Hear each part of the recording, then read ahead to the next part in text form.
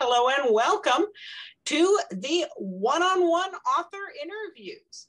And today we've got Jonathan Maberry as our guest. I am so thrilled to welcome Jonathan. And so I'm going to turn the mic over to him and let him introduce himself. Hi, I'm Stephen King, and I write the bestsellers. Oh, wait, no, that's not me. I'm Jonathan Maberry. I'm a New York Times bestselling multi-genre author.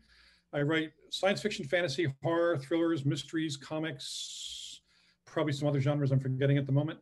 I write for adults, middle grade, and teens, and I write comics for Marvel, IDW, and Dark Horse.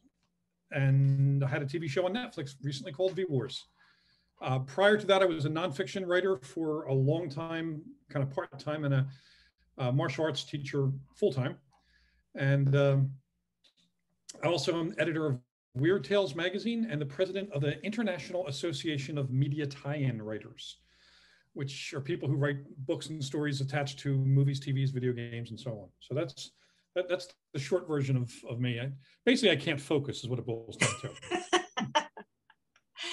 Now, you say that, and yet so much of your work, if not all your work, really kind of circles around a loose definition of horror in all its many forms. What drew you to that genre? Well, I was kind of bred to the horror genre. My grandmother, if you can imagine Luna Lovegood from the Harry Potter books as an old lady, the person who believes in everything, that was my grandmother. She believed in what she called the larger world. And it wasn't just the supernatural, she also believed in, aliens and other things. So she brought science elements into it, but taught me not only the folklore of it and, the folk stories and the classical stories of it, but taught me to read the science and anthropology and archaeology associated with it to try to understand the cultural and belief perspectives of people. So that was my childhood, like she was my favorite living relative or favorite relative at the time. From there, I started reading, all the classic horror stuff, reading about the vampires and werewolves and other things that she had told me about. And I just kept expanding out from there. But as valid as it is to say that there's a horror element in most of my fiction, the one thing that also overlays that is a thriller model. Almost everything I write, no matter what genre I write in, is a thriller model. It's the race against time to prevent something bad, whether it's a supernatural monster, an alien invasion, whatever. And that actually is a direct result of having met one of the masters of horror when I was a kid, Richard Matheson, who wrote The Shrinking Man and I Am Legend, Hell House, because his 1954 book, I Am Legend, is the template for all of the weird science apocalyptic stuff that guys like me and James Rollins and Michael Crichton and so on write. If it wasn't for that book, we wouldn't be doing this. Okay. So coming up through that time period, reading all of that over a period of years, horror has its conventions, its conventional stories that come and go, its subgenres that wax and wane. And they often say that when people are going through trying times, horror sees a resurgence. Have you seen that to be true? And why do you think that might be? Oh, it's definitely true. And you can look back through the decades and see that what it boils down to is if we're dealing with a crisis in our own world, and we have the pandemic and other things going on, the political unrest and so on that's going on in our world, those things are horrible to us. I mean, they're the monsters that we deal with right now, but they don't have a good third act. And in horror, we can create a monster that is a stand-in for whatever we're actually afraid of. And at the end, the good guys find a way to defeat the monster. So there is that cathartic process in horror where you give what appears to be an insurmountable problem, some monster, an invasion, or whatever it's going to be, that just appears to be beyond the scope of the characters. But in the process of the story, we see ordinary people leveling up to learn how to deal with it and eventually actually dealing with it. And that's a comfort to us because, if they can do it, we kind of feel that we can do it as well. And I think that engenders within us a hope that's at the end of this, the good guys will win. And so I think that has a lot to do with our love of horror. Now that's an interesting take on it, because I have heard other people say that something that distinguishes, say, horror from dark fantasy is that horror builds on a sense of hopelessness. And yet you're talking about ordinary guys and ordinary people leveling up to defeat the big bad. And yet it's the same. It is actually the same thing, because just because it builds on a sense of hopelessness does not mean it ends with hopelessness. Hopelessness is what we feel. It's actually the doorway for us in there, because we feel hopeless about the things that have been going on. Like a year ago, when the pandemic was exploding, and we saw no end in sight. There were no vaccines. There were no reliable treatments, and we felt hopeless about it. But now there are things happening, and fewer deaths and fewer infections. So we see then the third act of that story finally happening. But when it first started, definitely the hopelessness was there. With Jurassic Park, we know dinosaurs are going to get out and eat people. That's kind of hopeless if you happen to be on the island. But you also have in the back of your mind the knowledge that it's at the end of the story, somebody is going to survive, and hopefully the good guys. Mm-hmm. And so horror may dangle hopelessness, but it is not the purpose of horror to be hopeless at the end. Okay. There are some genres that are, mm-hmm. So the torture genres and so on are that. But most horror, even most mainstream horror, that's the dark corridor we walk down toward, or wherever that welcoming light of safety might be. And, right on cue, we've got rumbling thunder. I don't know if it carries to the microphone, but it is a dark and stormy night as we speak. So perfect stage setting. Of course, I'm in Phoenix, where it's 105 and feels like the end of the world. So, yes. Well, do we die by water? Or do we die by fire? I mean, exactly. Speaking of which, there are different types of stories that kind of cycle. There are the Godzilla kind of mutant atomic, or man has outsmarted himself with technology and comes back to bite us on the butt stories. There's the climate change stories. There's the alien invasion stories. All of those different flavors, and they come and go. What are some of your favorites on that? Or do you see some particularly coming back now? I've always been a big fan of outbreak stories of any kind, and partly because when I was 13, Richard Matheson gave me a copy of I Am Legend for Christmas, so I've had a lot of a long stretch of my life where that book was so influential. So I love outbreak stories in all their different types, whether it's in I Am Legend. The original book was a vampire outbreak. George Romero took the model and recast it as a zombie outbreak, and so on. I love outbreak stories because often they deal with people who do in fact have to level up, and often they're scientists or people with some degree of skill and the optimism that if you apply the right science, you get the right answers. I am a science junkie going way back. In fact, my favorite genre of all of these things is what's known as science fiction horror. Everything from Alien to Event Horizon to, basically those types of stories, zombie stories or science fiction horror. I like the rational approach to trying to solve a problem. And those types of stories are very compelling for me. That's why I like certain types of zombie stories, which is one of the favorite genres of mine to write in, because the zombie, it's a wholly fictional construct in the way that it's presented in the films. The zombies in the George Romero films have nothing to do with Haitian beliefs or the religion of voodoo, nothing to do with that at all. They're flesh-eating ghouls, reanimated tissue, and mostly not based on any folkloric model. So they're a monster that once presented becomes an easy stand-in for anything else that we're afraid of. But specifically those things that we're afraid of on a big scale, something so catastrophic, it strips away the affectation that we normally play. We all take different roles every day. We're a different person with our spouses than we are with our friends, than we are with our boss, and so on. Takes all that away because the infrastructure collapses, and those affectations are tied to the infrastructure.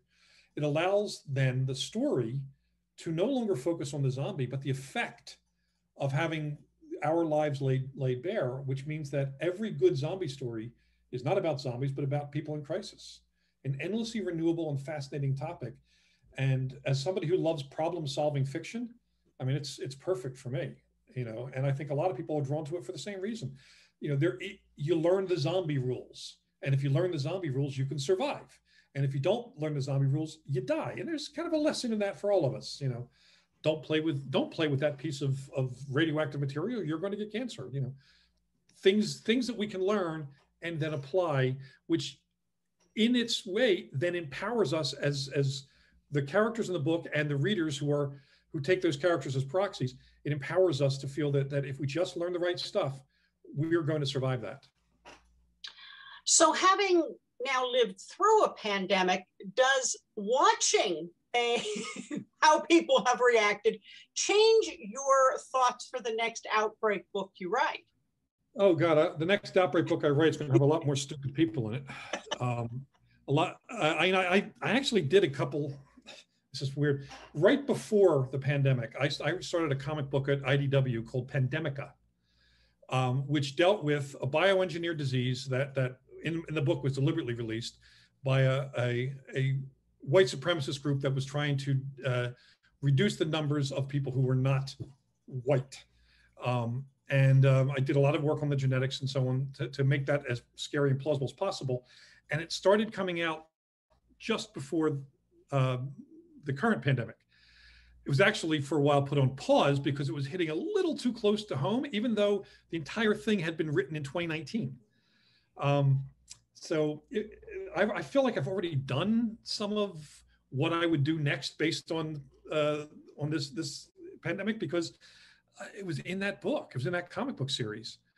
But if I do another plague book, I will definitely dive even more deeply into the party over country, party over common sense, the bias against actual facts.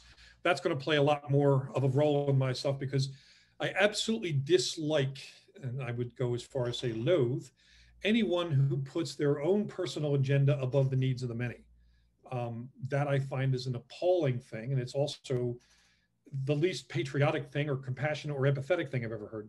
But we saw it for the entire length of that disease.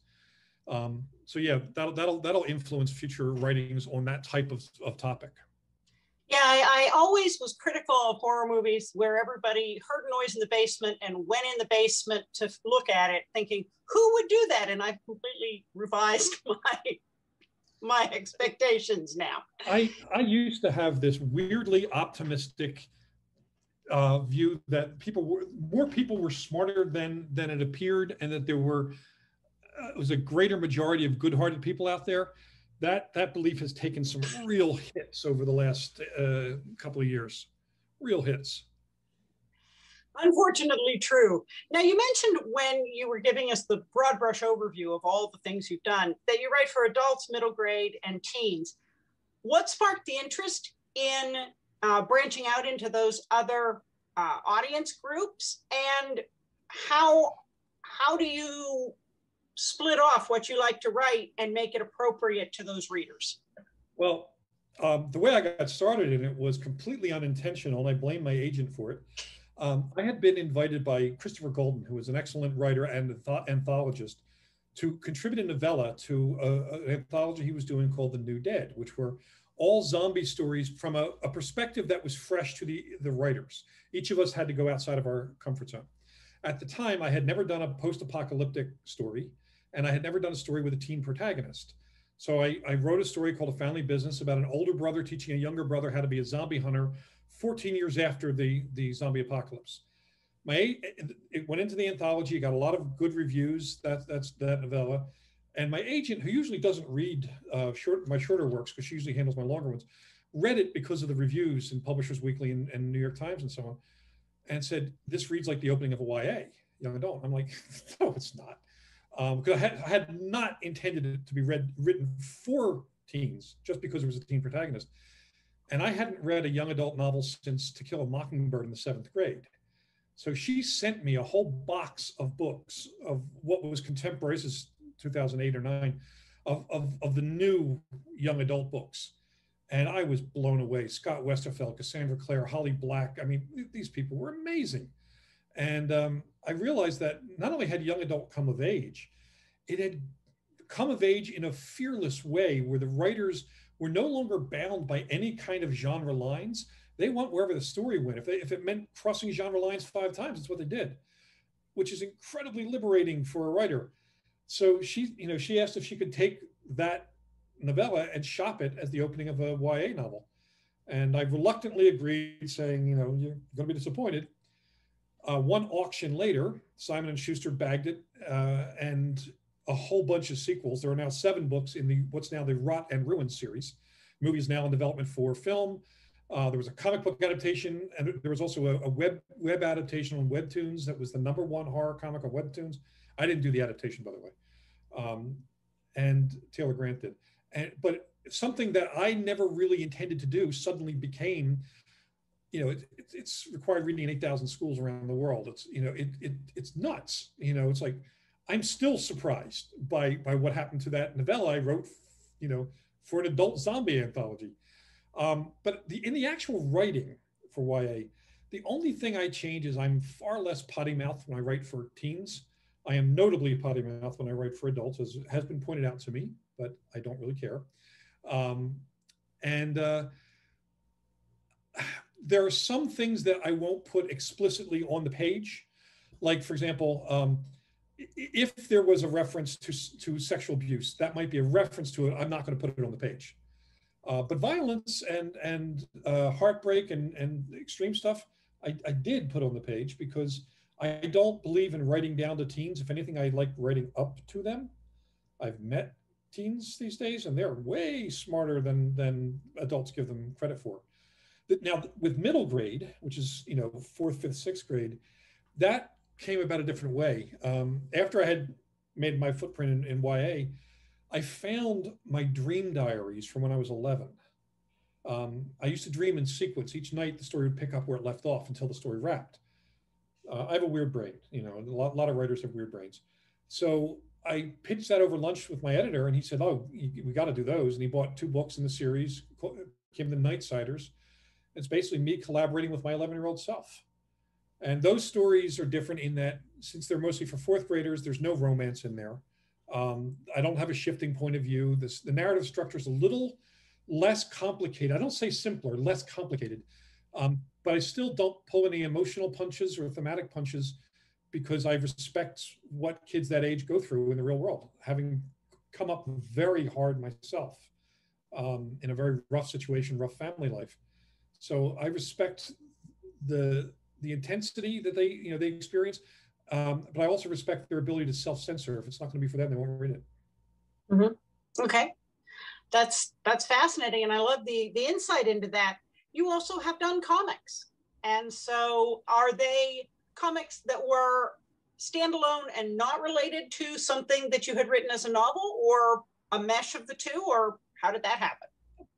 Bit of both. I got scouted by Marvel, by Axel Alonso, editor-in-chief of Marvel, who had read my novel Patient Zero, and then just literally called me out of the blue and asked me if I'd like to write for Marvel. The silliest question I've ever been asked. Yeah. It's like, would you like a puppy? Yes, I would. So I went up writing. Start off. My first thing was a Wolverine project, then a Punisher project, then a Captain America project. So I went up doing a lot of stuff for Marvel, and was the regular writer on Black Panther for 2 years. Which was one of the greatest privileges of my life. And I got to write the feminist Black Panther because when Reginald Hudlin, who was writing it before me, handed it off to me, he had T'Challa get injured. So his sister Shuri had to step up to be the Panther. And he did that because I had spent 30 some years of my life teaching women self-defense. So he wanted to give me something to really have fun with. So I got to do the feminist Black Panther for 2 years. And, but then after that, I focused almost exclusively on original project. I did a project for Dark Horse that was a straight vampire, downbeat vampire comic. I moved to IDW, I created my V-Wars project for books and comics there.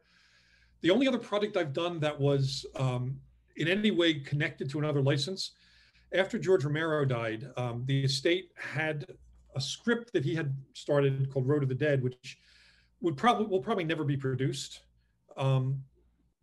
But they wanted to do a comic book prequel to it in hopes that it would, fill in the gap for audiences who are waiting for a little more Romero, and they know I had worked with Romero before he died.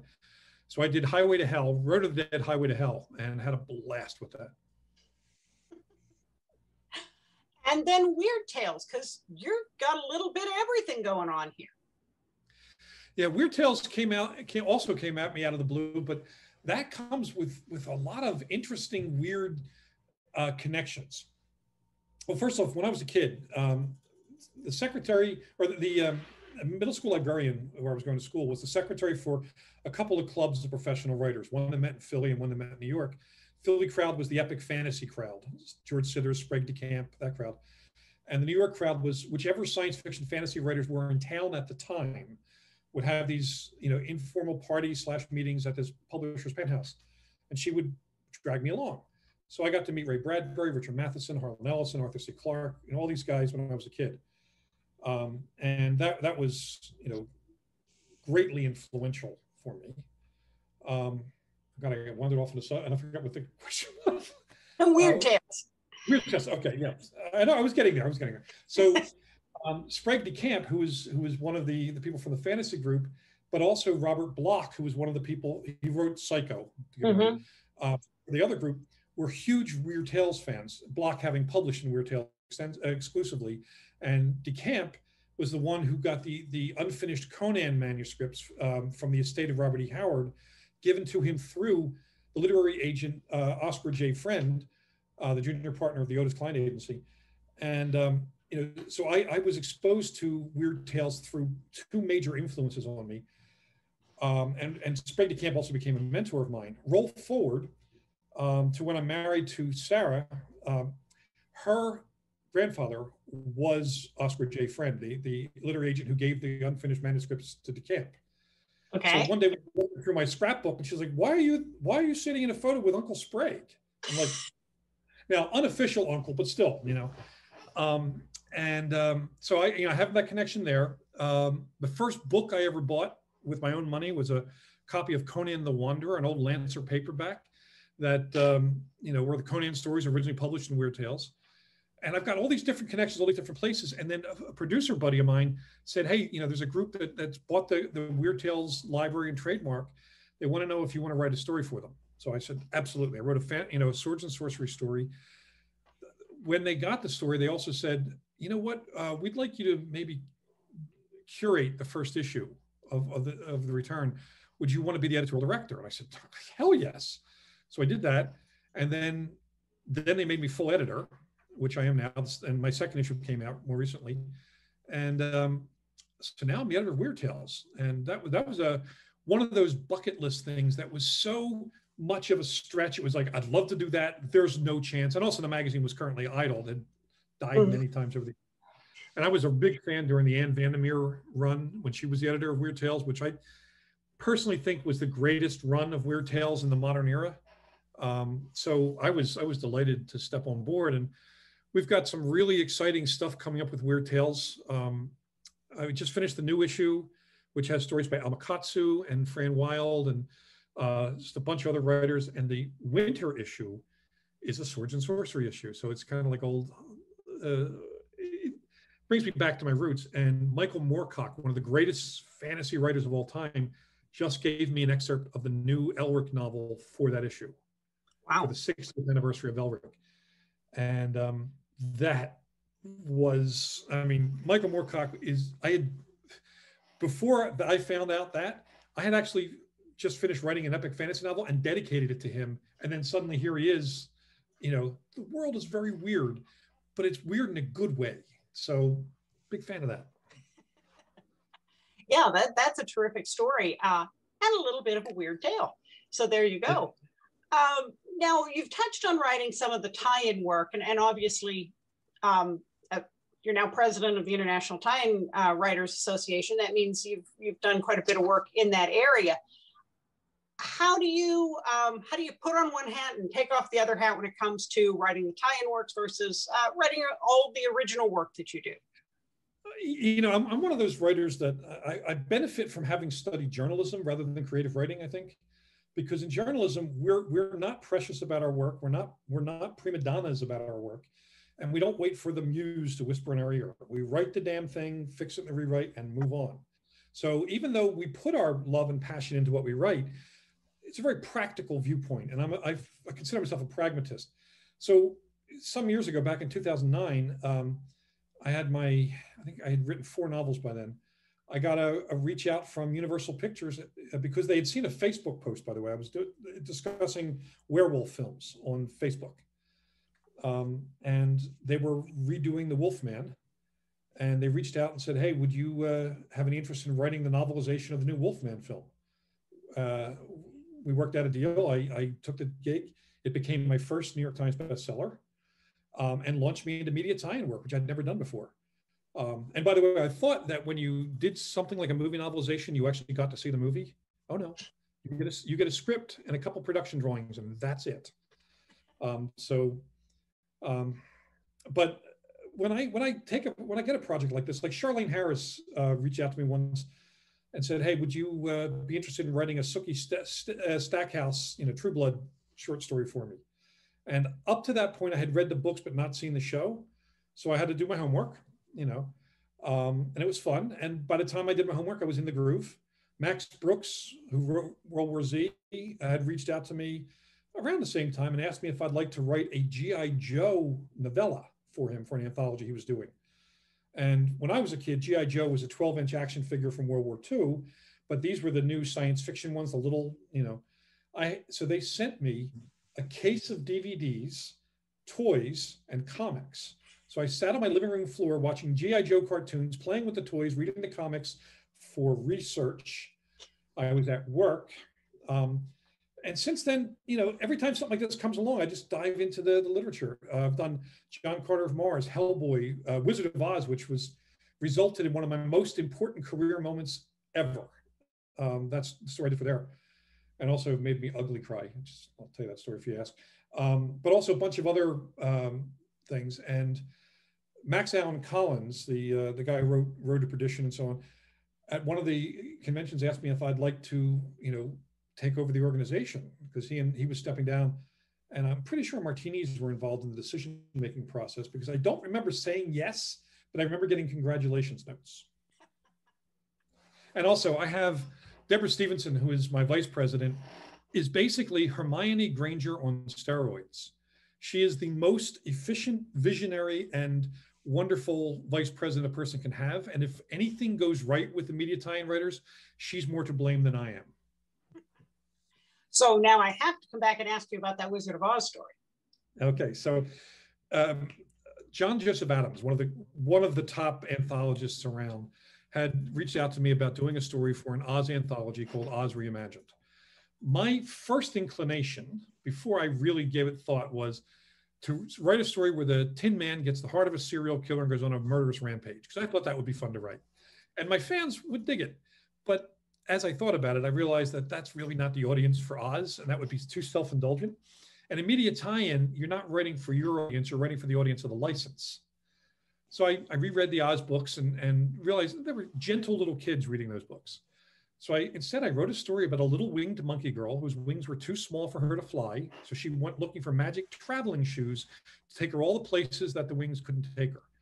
And it was a charming, wonderful little story. And even as I'm writing, I'm like, who is this person sitting in my chair typing on my laptop? Because it's not me. Who is this guy? The story got a lot of attention when the anthology came out. And then I got a letter from the estate of L. Frank Baum. And at first I was a little nervous opening that letter. What it boiled down to is they felt that story was truly in the spirit of Oz, and it has since been added to the official chronology of Oz as a prequel forever. Wow. And I ugly cried. I lost it. I never foresaw something like that. And so stuff like that, is those weird things you never think about when you're going into writing, but they are massive mile markers along the way. And every writer has their own moments like this.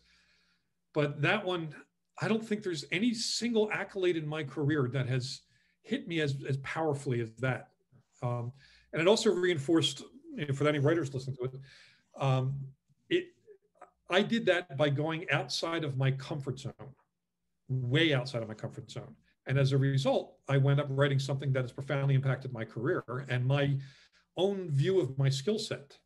So I'm not saying I'm the greatest writer of all time or any of that nonsense. What I'm saying is that I was able to do that and get that accolade because I stretched. And I think that's a lesson for all of us writers, that sometimes the unexpected, just like Rotten Ruin being, sometimes the unexpected is the doorway that's most solidly open. Yeah, that's a terrific story.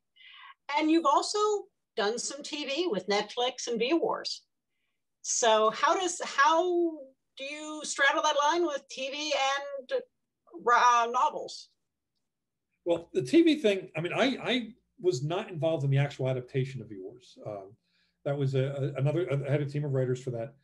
I became executive producer toward the end of that run, and had it not died because in the COVID era, they didn't want another show about a plague on TV. So thank you for the plague. If that had continued, I would probably have been involved with Ian Somerhalder, our star, plotting and even writing a bit of the second season. Nowadays, I'm a little more familiar with how Hollywood works. I've got a movie in development. I've got a couple of TV series in development. And I'm an executive producer on all of them. So I'm actually actively involved in the process of cultivating these things. And it's interesting. One of the first things to learn is take your ego out of gear, because you're not the only expert on that material. You may be the expert on the original source material, but you have the screenwriter, the director, the actors, the cinematographer. You have to, it's not a matter of yielding control, but willingly accepting the shared responsibility for doing this, because it is about us, our project. My individual project still exists. The book will always be there. This is a new version of it that a team is doing.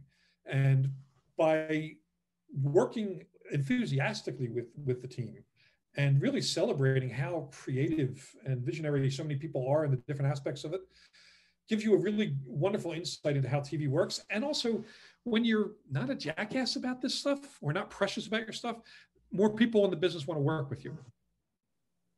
People don't like to work too hard with somebody who's too hooked on their own stuff. It almost sounds like taking what was a solo project, and for the purposes of the TV show, it becomes more of a shared universe. Yes, with a couple hundred people having input in different levels.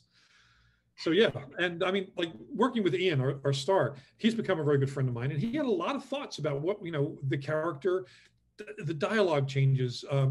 Sometimes he would go and change a line that's in a script back to a line from the book because he had read the books, and sometimes he would have something completely new. And you gotta respect that he's doing his best job for what he is the expert in, which is being a TV star. And by allowing it, it also allows you as the creator of the source material to then see a version of it that you can enjoy as a fan as well, because it's not entirely from your head. So there are surprises and new aspects, new interpretations that give it a new and multifaceted kind of life that I find extremely fascinating. Well, you're really hearing in that case from the person who inhabits the character, which is about as close to having the voices in your head be real as you're going to get. Yeah. And sometimes they inhabit the character in a way that's totally different than you intended. A good example of that is in the books and the comics, there's a character, an FBI agent named Jimmy Saint, who is actually in the books, his description is modeled after an actor buddy of mine, Keith Strunk. But the guy who was cast to play that character in the movie is full-blood Native American. So he looks Native American. His name is Michael Gray Eyes. When they knew they were casting him, they changed the nature of the character a bit. And then, of course, the actor brings his own special magic to it. And it became a completely different character with the same name. And I'm okay with that, because that version of it expands not only the diversity of the cast, but also the insight into those character motivations. A Native American becoming an FBI agent, considering all the politics and stuff that goes on with a Native American dealing with a Fed, becoming a Fed, that added a little bit of nuance, even though a lot of it was just underplayed with his natural subtlety of acting. So it was fascinating. I loved being on a set. I loved being at the table reads, and I loved watching the final product. Well, believe it or not, we have blown through our time today, and I want to leave time for you to talk about anything that you've got coming up, recently released, just out, anything you can say about that, as well as telling people where they can find you online. Okay, well, I hope you have a comfortable seat, because I'll do the short version of that, because it's been a busy couple of years. I mean, I just finished my 41st novel in 14 years. Congratulations. Thank you. This one is a epic fantasy, Kagan the Damned. It'll be out in late spring, first of a new series. Just got a stunning cover quote by author James Rollins, which really pleased me all the hell, because he really loved the book, you know. And so that's coming out. I've got 3 short story collections coming out and a novel coming out this year. So I've got Joe Ledger, Relentless, the 12th book in the Joe Ledger series, comes out July 13th. I've got Empty Graves, a short story collection of zombie stories, coming out from Wordfire Press on September 1st. Later in the year, I've got 2 volumes of a short story collection called Joe Ledger Secret Missions. They'll be coming out from Journalstone. We don't have the date or the cover yet, but they'll be coming out soon. And I've got an anthology I co-edited called Aliens versus Predator, based on those 2 licenses. I co-edited with Brian Thomas Schmidt. It'll be out in November. And 2 more issues of Weird Tales coming out this year. So there's a lot of stuff. The easiest way to find what I'm doing, and you know, if they want to follow this weird, crazy journey, JonathanMaberry.com, and it's M-A-B, not M-A-Y, it's M-A-B-E-R-R-Y.com. If you're a writer, there's a page of free stuff for writers on that website. But we also announce the different things that are going on. This is a newsletter people can sign up for. Plus, I'm on Twitter, Instagram, Facebook, Snapchat, LinkedIn. I'm all over the darn place. You can't get rid of me. Awesome. Well, thank you so much for being with us tonight. I'm your host, Gail Z. Martin, and Morgan Bryce. I'm pretty easy to find under both those names, just about everywhere. But of course, most of the time you can find me here on ConTinual. So thank you, Jonathan, for being with us and sharing all the wonderful stories. And thank all of you for watching and listening. There'll be more author interviews coming up here on ConTinual, so we'll see you online.